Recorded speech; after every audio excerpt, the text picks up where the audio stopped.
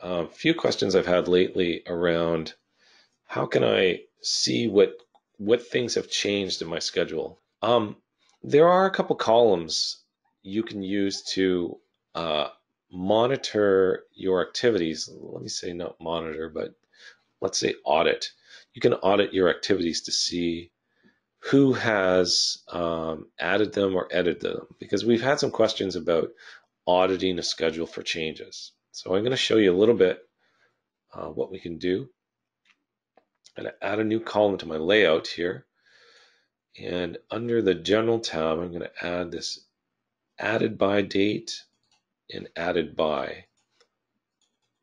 Just throw those down at the bottom. I'm also going to add last modified by and last modified date.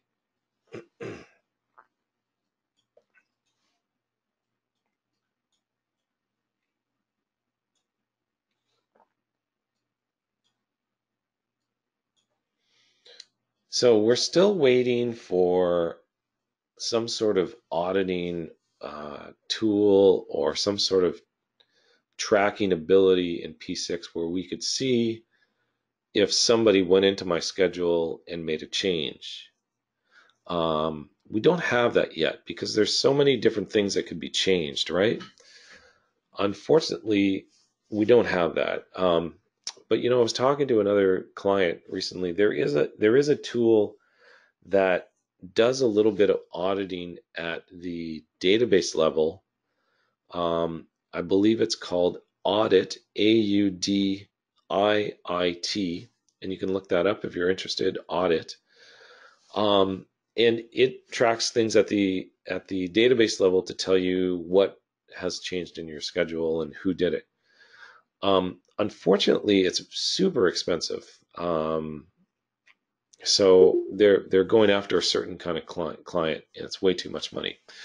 But in terms of auditing, we can at least go by the added by and the added date, so we can see who added these activities to the schedule.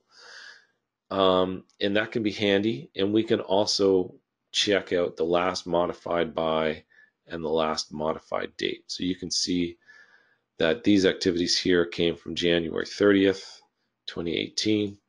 Probably that's when the schedule was imported. But these activities up here were added on July 3rd, last modified on July 3rd.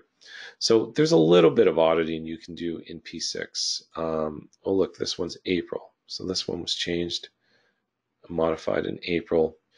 But in terms of what is changed and what is modified, for example, where are those activities that I put the constraints on? So these ones I put constraints on, right? But the modified date didn't get updated. So, to me, I think what's modified is probably your durations.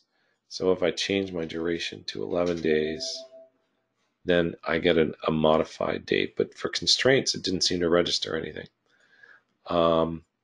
So there is a little bit of auditing in P6, but we definitely need to have some better auditing, and hopefully we get a solution for that soon. Hey, Evan from Plan Academy here. Hope you liked that video. If you did, feel free to give it a like down below. It really helps out the channel and we appreciate it. Also, you can subscribe if you haven't already to make sure you stay in the loop. Speaking of staying in the loop, if you checked out our website, planacademy.com, if you want to check that out, it's right here at the end of all of our videos. Of course, you can just keep watching. See you in the next one.